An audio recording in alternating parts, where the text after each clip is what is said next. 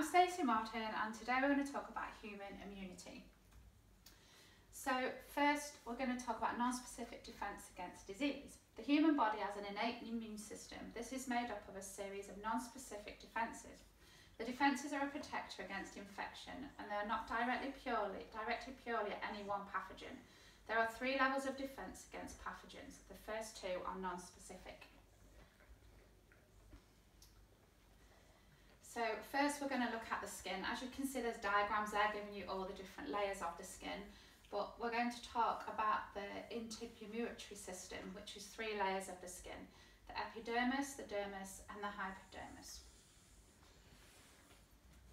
The epidermis prevents the penetration of microbiological organisms and chemical irritants and toxins. It absorbs and blocks solar and ionized radiation, as well as inhibiting water loss. The dermis consists of an irregular network of connective tissue, collagen and coarse elastic fibres. The fibres provide the skin with strength and elasticity. And then the final one is the hypodermis, which is a subcutaneous layer.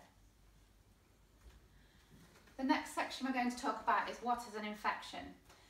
An infection is an invasion of the body by microorganisms. These microorganisms are not normally found in the body. They are normally allocated in one region but can spread. They can multiply and in turn affect the whole body. Microorganisms can live naturally in the body. 2 examples of this are bacteria within the mouth or bacteria within the intestine. The 4 main causes of infection are bacteria, as we've said. So they're a single organism. They're responsible for illness, responsible for diseases such as cellulitis, strep throat, urinary tract and tuberculosis. A virus is a smaller bacteria. It relies on a host for reproduction. It causes many diseases, example colds, HIV and AIDS. Fungi is a surface skin disease. It can also cause infection to the lungs or the nervous system, for example athlete's foot. Parasites, they're a cause of conditions such as malaria. These are transmitted through mosquito bites, and other parts of these parasites can be transmitted through animal feces. Methods of transmission for these are either direct contact, indirect contact, insect bites and food contamination. So direct contact is the easiest way to catch most infections. For example, person to person, by touch, kiss, a cough, sneezing and sexual contact. The carrier might not know that they have that infection before they pass it on to you. Animal to person is where the uninfected person is bitten or scratched by an infected animal, or through animal feces or urine. And then finally, mother to unborn child is transmitted through the umbilical cord. Indirect contact is where the infected person touches or sneezes on an object, and then the uninfected person then touches this and becomes infected from what they have.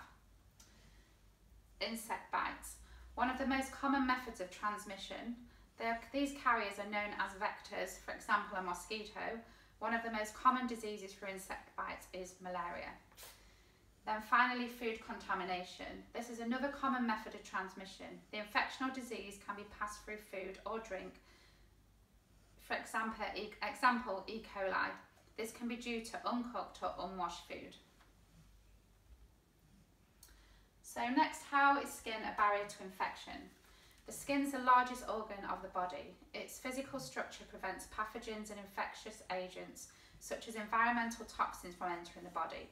It has a waterproof mechanical barrier to create a layer of protection.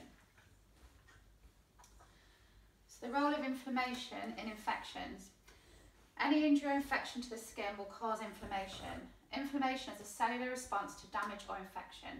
Once this process has begun, it will continue until the underlying infection has healed. At the site of the infection, a substance called pus is produced. This is the debris of the fight between the immune system and the infection agent. This is a picture called In Flames. It gives you the 5 different areas of inflammation.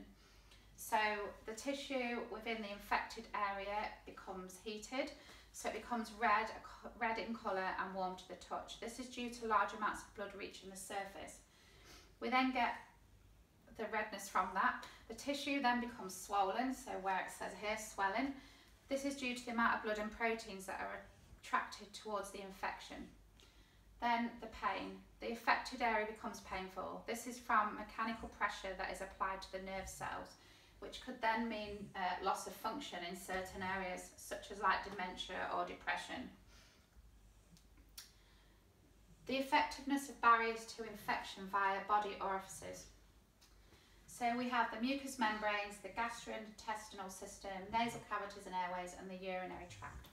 So mucous membrane lines the surface of the ears, eyes, nose, sinuses, mouth, throat, gastrointestinal tract, the respiratory tract, the urogenital tract and the vaginal tract.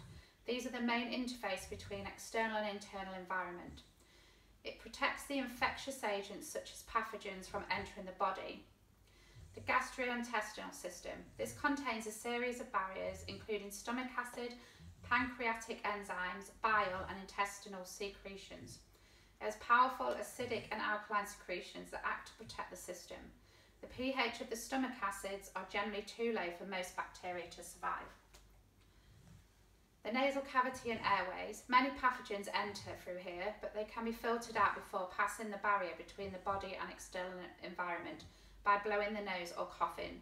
The microorganisms can enter through the nasal cavities and become stuck to the mucus. Within the urinary tract, there are many effective barriers to infection.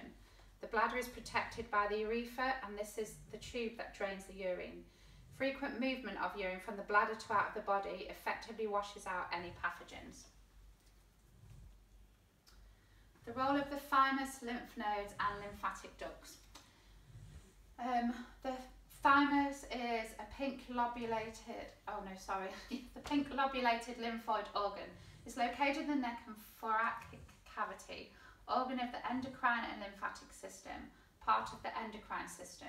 It secretes several hormones and produces and matures T cells and lymphocytes.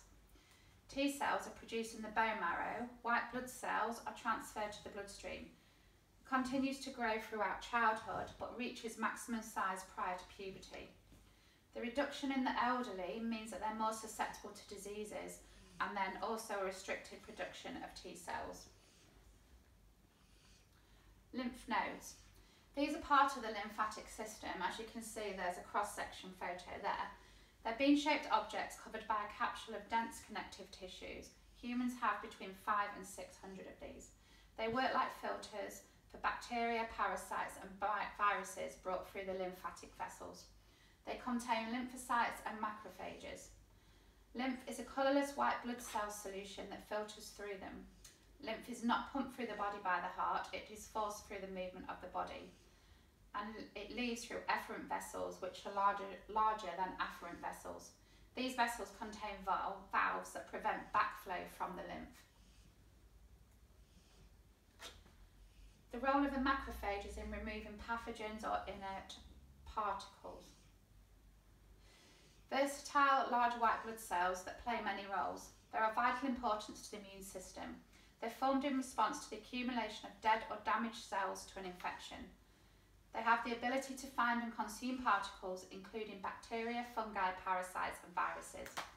They come from white blood cells known as monocytes, produced by stem cells in the bone marrow.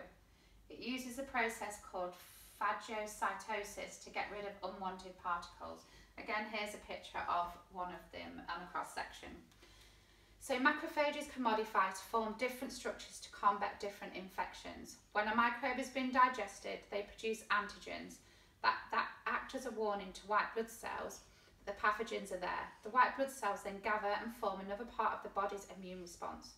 The immune system remembers pathogens are there, so antibodies can be sent directly to the site if reinfection occurs. Phagocytosis. The process used by macrophages to engulf or ingest other cells and particles. The most important part of phagocytosis, as without this, our bodies will be left with bacteria and viruses that could make us ill. During inflammation, monocytes change and become macrophages. A dead cell or virus or bacteria is engulfed in a phagosome. This then fuses with a lysosome. Once this has happened, cellular enzymes destroy this ingested particle. Some of the organic components of the particle are used up by the cell. The ones that are not used are exported by exocytosis. Some macrophages are used to remove dead cells, whilst others aid immunity by engulfing bad microbes and particles. Acquired immunity and sensitivity to antigens. Acquired immunity is not present at birth, it is learned. It is often called also specific immunity. This is when the body learns over time in response to remembrance of specific pathogens and in response to the environment around you. The body's immune system is a learned response. It determines the best way to attack this antigen by creating antibodies. A memory is created, so if you're reinfected, your immune system will attack to that specific antigen that the body previously encountered. There are active and passive mechanisms. So the antigen sensitivity, we have hypersensitivity, autoimmunity and failure to self-tolerance. Hypersensitivity is a pathological immune response to repeated exposure to the same antigen disease. Autoimmunity is a response of the adaptive immune system to self-antigens occurring when self-tolerance mechanism fails. And then finally, there's failure to self-tolerance. The roles of the different immune cells and immunoglobulins. Leukocytes are white blood cells. They are a key element in the immune system. They're involved with defending the body against infections and foreign bodies. There are 5 different types, all produced within the bone marrow. Neutrophils, lymphocytes, monocytes, eosinophils and basophils. Then we look at immunoglobulins. These act as an antibody. They're arranged into Y shapes, as you can see on these diagrams. They're produced by plasma cells and lymphocytes. There are 5 chains of these: the IgG, IgA, IgM, IgE and IgD. So we'll just talk about those a little more. The IgG is the main immunoglobulin in the blood. It makes up 70 to 75% of the total immunoglobulins in your body. The subclasses that cross the placenta are responsible for the protection of your baby in the first few months of life. IgA, this provides antibody protection on mucosal surfaces. It's found in secretions, tears, sweat, saliva, nasal fluids, lung fluids, genitourinary and gastrointestinal tract. The IgM is present on the surface of immature B cells, the first one to take part in the immune response. It's important in controlling bacteria that enter your bloodstream. The IgE, this increases during allergic reaction. The main immunoglobulin that responds to infection from parasites. The IgD, this is present on the surface of your B cells, stimulating them to produce cells to manufacture antibodies. Tolerance to your own tissue rejection of transplanted organs. So first we'll talk about recognising yourself and non-self. So this is where your antigens allow your immune system to recognise which antigens are self and non-self, so they only attack non-self.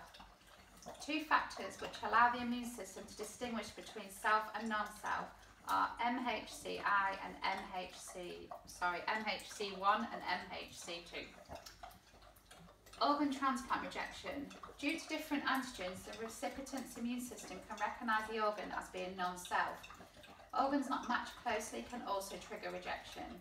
Tissue typing allows the tissues or organs to be matched closely, and they have monoclonal antibodies. So the 3 types of rejection are hyperacute, chronic and acute. Hyperacute rejection, which occurs a few minutes after the transplant. This is when the antigens are completely unmatched. Chronic, this can take place over many years once you've had the transplant. And acute, it may occur any time from the first week to 3 months after your transplant. Active and passive immunity provided by vaccinations. A vaccination is like a training course for our immune system. It prepares our body to fight disease. Certain molecules from the pathogen are introduced into the body. Then our immune system is triggered into fighting it by the lymphocytes, producing antibodies to fight antigens. Active immunity, there are a few side effects. So firstly, natural active immunity. The person's exposed to a live pathogen, they develop the disease and then they become immune. The T cells in the bloodstream attach to the pathogen. B cells create the antibody that attack and kill that pathogen. The B cells then remember the antibody, giving long-term resistance and even sometimes immunity.